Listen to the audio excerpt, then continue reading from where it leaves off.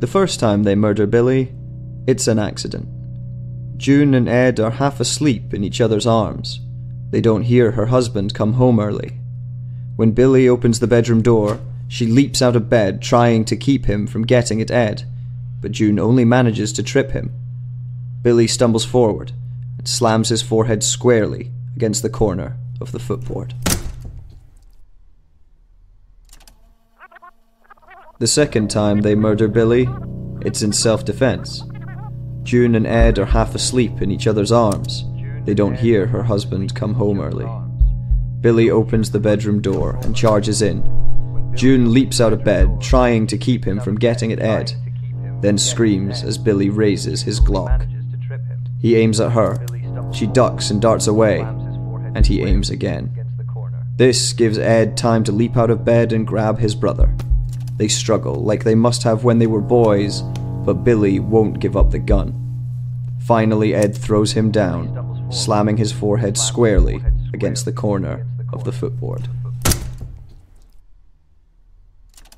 The third time they murder Billy, it's premeditated.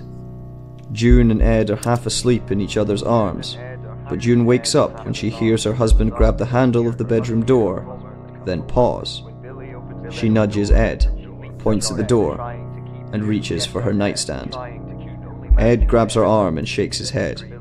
She shakes him off, eases open the drawer, and takes out her .38. Billy bought her the gun to make sure she was safe while he was away. When Billy finally opens the door and charges in, his Glock's already raised. She shoots him in the thigh. Billy stumbles forward and slams his forehead squarely against the corner of the footboard. The last time they murder Billy, he finishes the job for them. June and Ed are half asleep in each other's arms. They don't hear her husband come home early. When Billy opens their bedroom door, June tries to leap out of bed, but he shoots from the hallway, hitting her in the shoulder, then through the eye. Ed scrambles for the .38 in her nightstand, but Billy shoots him in the hip, the ribs, his outstretched arm, then the head. The blood drains from Billy's face. His outrage fades. His knees buckle.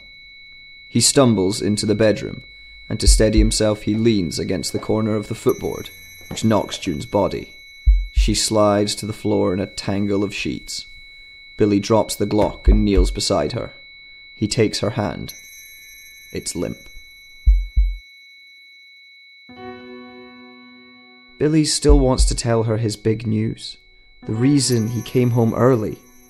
After a couple decades of 18-hour days and 7-day work weeks, he's perfected the reset pill. Now, when a person dies in an accident, their consciousness will flash back 12 minutes to warn them. Everyone will take it daily.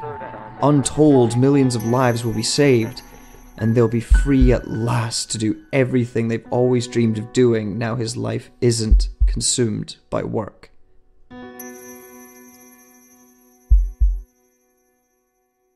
Billy hears sirens and wonders whether a death has to be accidental to activate the reset.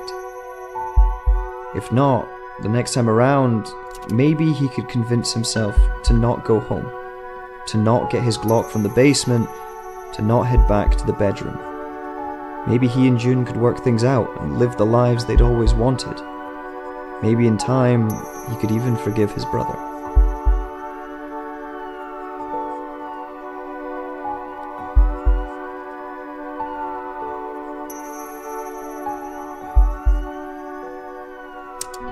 A police car stops outside. Feet hammer up the drive. Before they can open the front door, Billy picks up the Glock, puts it to his head, and, in the interest of science, pulls the trigger.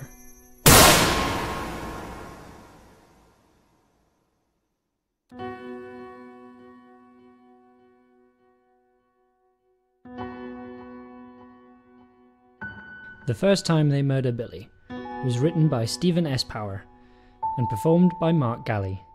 It was dramatised for radio and produced by David Devereux. The First Time They Murder Billy is a Tin Can Audio production. Thank you very much for listening.